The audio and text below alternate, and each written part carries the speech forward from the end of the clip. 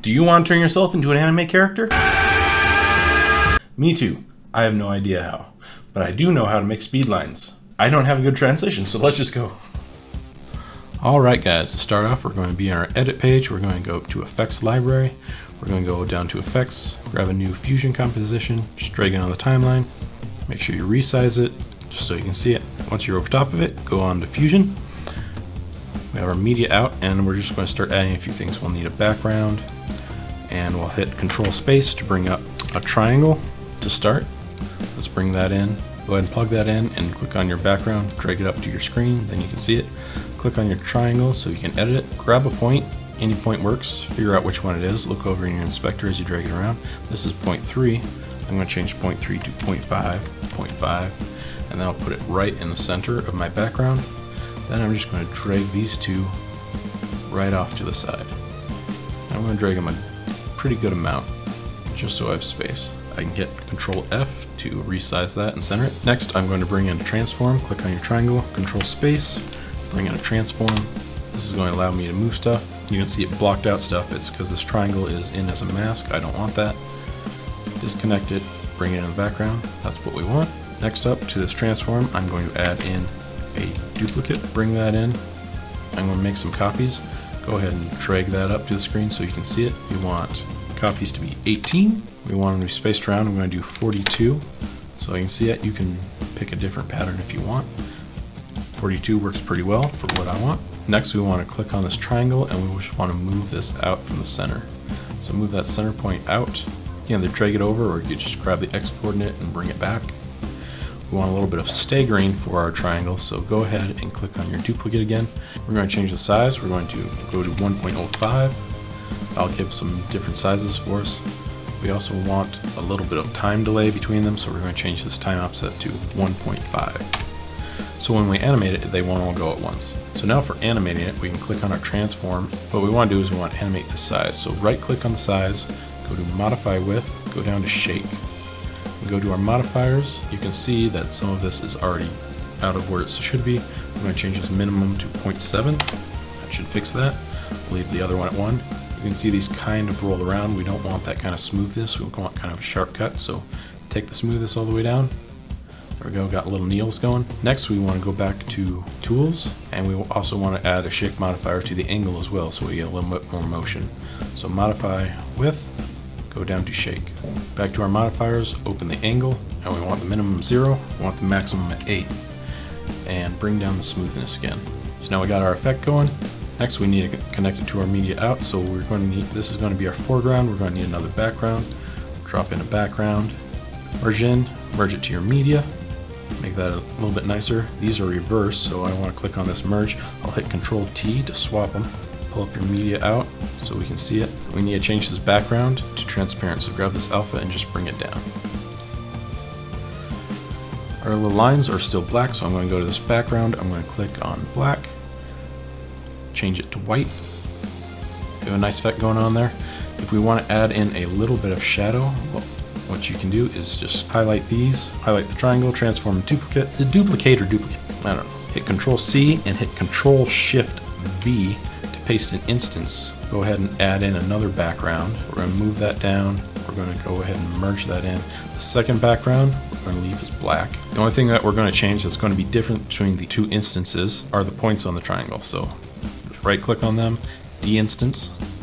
And let's real quick click on this merge, hit Control T to swap them, and then we're going to click on this triangle again, and we're just going to move it slightly out of sync, one below it, and just bring it out just a little bit. So now you have this nice shadow effect going on with it. If it looks too fast, you can hit Control Space and add in a time speed. It was a little fast on mine, so I'm going to add in a time speed. Go ahead over the line, hold Shift while you do it. When you see that line, just drag and drop it, it'll drag it right in. Go up to our speed and hit 0.5. Now I'll be going at half speed and it'll look pretty nice. And there you go, that's a pretty good looking one. If you need to make adjustments, just go back to this original triangle and grab your point, and you can move it in some if you need to, and just adjust it however you would like. Alright, but we're not done. Let's do some other speed lines. Let's start a new Fusion composition. Drag and drop it onto the timeline, make sure you're over it, go to Fusion. Next we're going to add in a fast noise. Let's do some other speed lines. Fast noise, we wanted a background. Just plug that right in as a mask to the background. Let's see what that looks like. Now for the fast noise, go ahead and click on your fast noise. For our noise settings, let's go ahead, make it 70 for the contrast, make it -20 for the brightness. Scale, we want to uncheck this lock X and Y scale. We want to bring this X scale down, so make it 0.5. For our Y scale, we want to stretch this out, so we want to make it something big, like, I don't know, 9,000.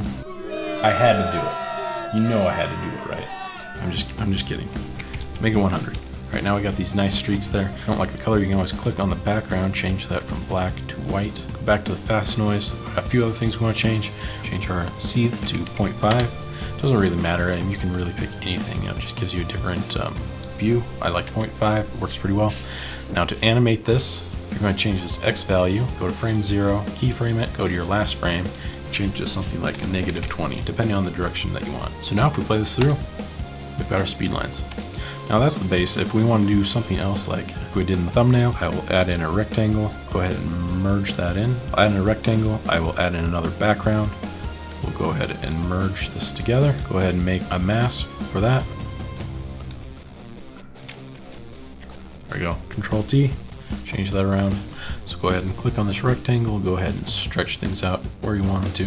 Go to this background, we can change it to something more interesting like a gradient.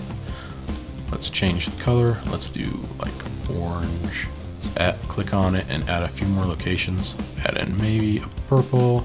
If you want to change how this gradient looks, you can change it here, or you can go over to this line here. You can kind of change where the gradient goes and move your lines up and down however you want. You can swap their positions. We have something kind of cool. Next up, we'll just drag and drop this basic background. We'll lower the alpha all the way down so it's just transparent. Go ahead and merge this in. A few other things we can do. We can move these off to the side. We can add in a drop shadow. Add in some of that. You can add in a color. Give it a nice cool look and make it blue. And then adding to this, we can just add in a transform. From there, we can change the rotation. So let's make it like 20 degrees. Go ahead and move it, increase it however you need it to be. Maybe bring that size down. Go to your rectangle, change where that's at. And if we want, we can just Control C, Control V, bring it over, merge it in. And then for this one, let's go on the angle 20 plus 180. That'll make it the opposite direction. Let's just bring it down, and then we can go on this background. We can change the colors to something else. Go with some blue, maybe make it the opposite, some blues and greens in there. And you have yourself a pretty awesome looking background. And there you go, animate speed lines plus ultra.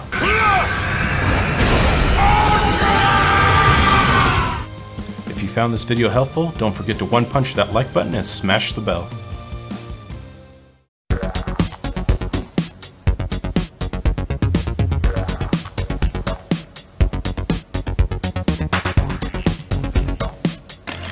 It's over 9,000!